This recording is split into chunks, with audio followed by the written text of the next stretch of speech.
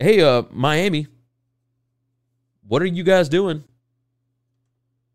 I understand you went to A&M last week, but this is not what we expected. Mario Cristobal, just bananas. Middle Tennessee wins this game, 45-31. It was 24-10 at the half, and every time Miami tried to answer, every time they tried to get something going, Middle Tennessee found a way to come back. And I mean, Cunningham was the dude at quarterback. 16 completions out of 25 attempts for 408 yards. They had a 98-yard pass, a 69-yard pass, an 89-yard pass. Just insane. Insane. 82 Atlantic jumps in. USC is prone to random upset when they are highly ranked, like they've been for the past decade. Yeah, I think this team's a little different, though. Just a little different. Now, Miami, same thing. When they are ranked, they are prone to an upset. I did not think it would come at the hands of Middle Tennessee State. Or Middle Tennessee. I think they got rid of the state. I don't remember. Regardless, you look at these numbers.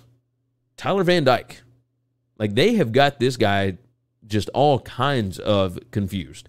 He is not playing the same way that he did last year. 16 out of 32 passing for 138 yards, 1 touchdown, and 2 picks. They bring in Jay Garcia, 10 out of 19 for 169 yards. At least he didn't throw any picks.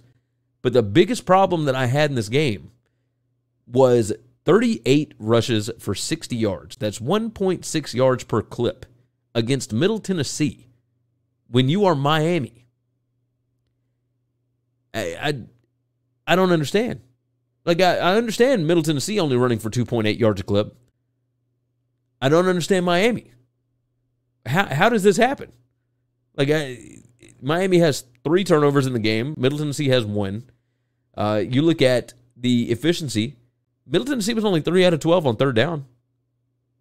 It was nothing crazy. Do you think Cristobal should start Jake Garcia against UNC? At this point, they might, because Tyler Van Dyke is not getting it done. But I wonder how much of that is him trying to figure out Gaddis's offense, right? And how much of it is actually Gaddis's offense, and how much is Cristobal wanting to be insanely conservative? That's the biggest question here.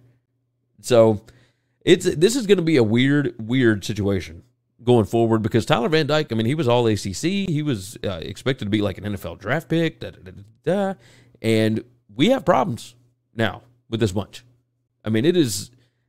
This is not a situation that I'm sure Miami wants to be in, because you're done with your non-conference now. North Carolina at Virginia Tech, that defense is they got some ideas. Duke is not bad.